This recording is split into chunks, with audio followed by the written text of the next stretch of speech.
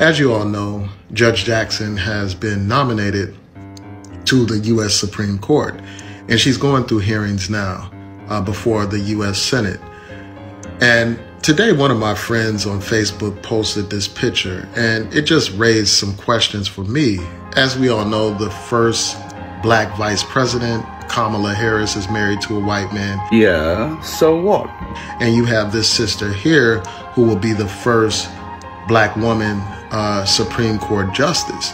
She's married to a white man. So what?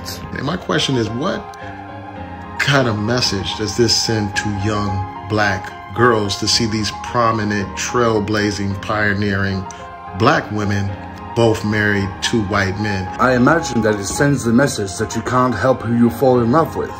I imagine it also sends the message that it is okay to fall in love with someone who has a different skin color to you. It says in your bio that you're a civil rights attorney, but now I'm starting to wonder if you even know what that entails. And of course, you turned off your comments. And the other thing that I wondered is, why is it that all of the justices that have been appointed to the Supreme Court were married to non-black people? Why on earth is it even an issue? I'm sorry, but you're forcing me to do that thing again, where I dare to reverse the races. Where you're forcing me to reverse the races and then ask you the very same question, whether or not it would be okay for a white person to object to the same thing.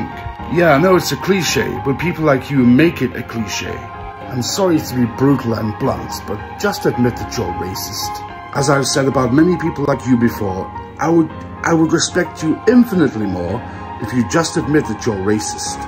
There is no insidious or malevolent message being sent to young black girls, but it just seems to me like you wish that there was such an evil message. What's wrong with you?